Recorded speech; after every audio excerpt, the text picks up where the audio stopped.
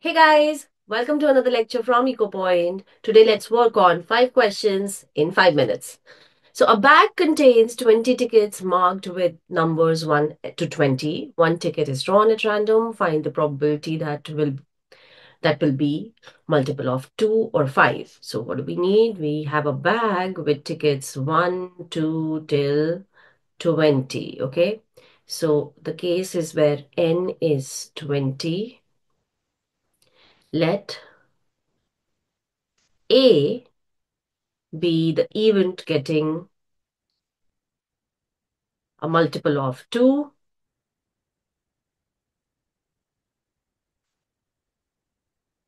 B event getting a multiple of 5. Event A has how many entries in it? 10. Okay, there are 10 multiples of 2. That is, you have 2, 4, 6, all the evens, 10 even numbers here. So probability of A is equal to 10 upon 20, that is 1 by 2. Now, probability of B, similarly, B would consist of 5, 10, 15, 20. So, probability of B is equal to 4 by 20, that is 1 by 5, and clearly probability of A intersection B, it has 2 entries out of 20. So A or B, probability A or B is same as saying probability A union B. So this means it is 1 by 2 plus 4 by 20 minus 2 by 20, and that will turn out to be 3 by 5, which is 0.6. So C is the correct answer. Number 2. Which of the following are correct in case of normal distribution, that is for a symmetric distribution?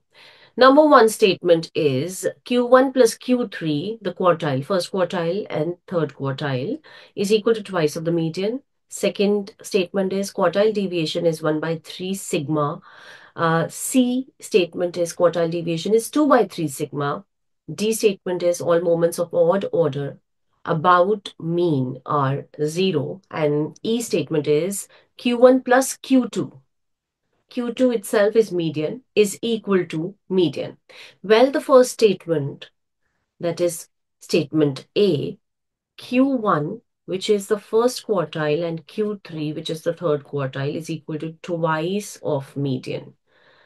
This is approximately correct. It's a correct statement for a symmetric distribution, because if you look at a symmetric distribution, you have Q1 here, Q2, which is also your median, and Q3 here, and this relation will hold true.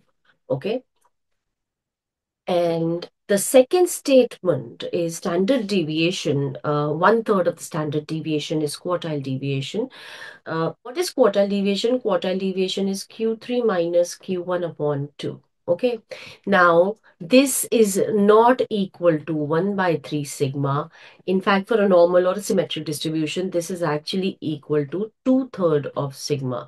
So B is not the correct, not B is not the correct statement. In fact, C is correct.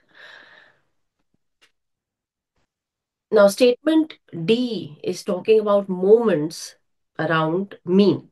So, all moments, that is the expected value of x minus about mean, that is x minus mu.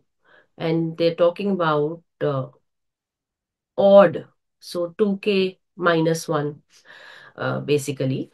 So, 2k minus 1. So, if you observe, this will be equal to 0 in case of normal distribution. So what's going to happen is that if you observe expected value of x minus mu, for that matter, taking the power to be 1, and this will be clear to you that this will be just ex minus mu. So this is mu minus mu, and this becomes 0.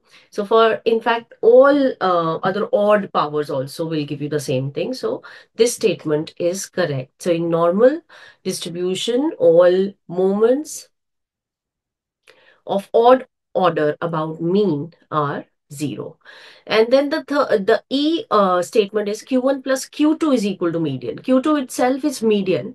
This is absolutely not correct. So what statements are correct? A statement is correct, C is correct, and D is correct. Let's look at the options. Where can we see that?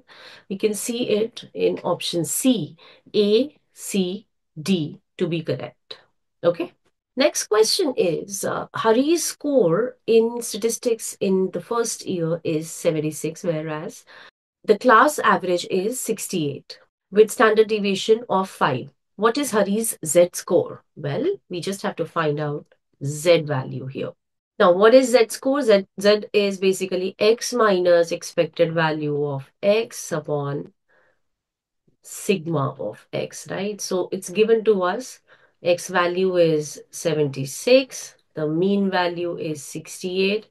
And the standard deviation is 5. So this is what we will use. You will get 8 by 5, which is equal to 1.6. Well, so option B is the correct option. Question number 4, we have to find the rank of this matrix that you can see here. So rank of A, where A is. So the first operation, what I'm going to do is I'm going to make a 1 here. So how I will do it, I'm making fractions here. So R1 goes to 1 by 6 of R1. So this becomes 1 half 5 by 6. And you have minus 10 to 8, 5 to 3. Now with the operations, R2 goes to R2 plus 10 times R1. And R3 goes to R3 minus 5 times R1. I'm going to get.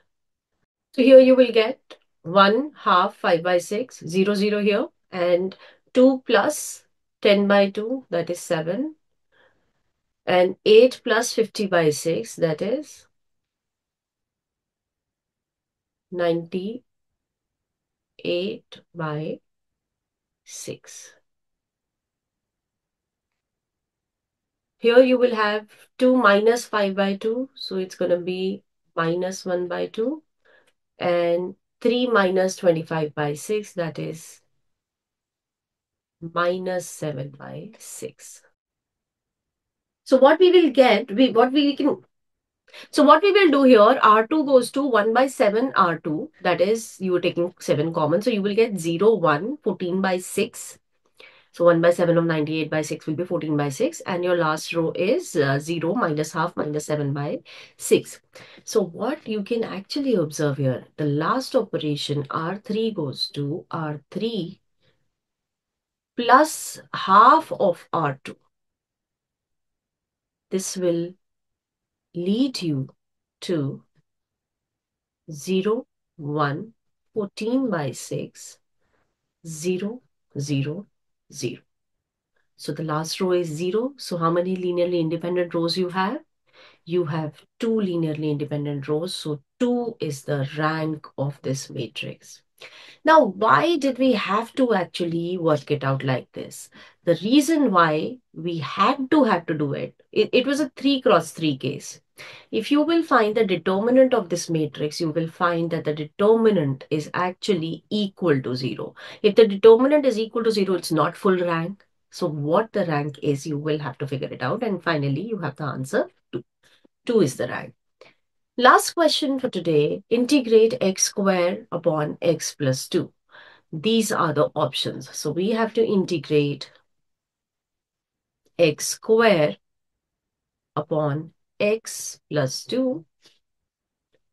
It's an indefinite integral. So what you can do here is you can add and subtract 4. Once you do that, you will be able to create a square minus b square.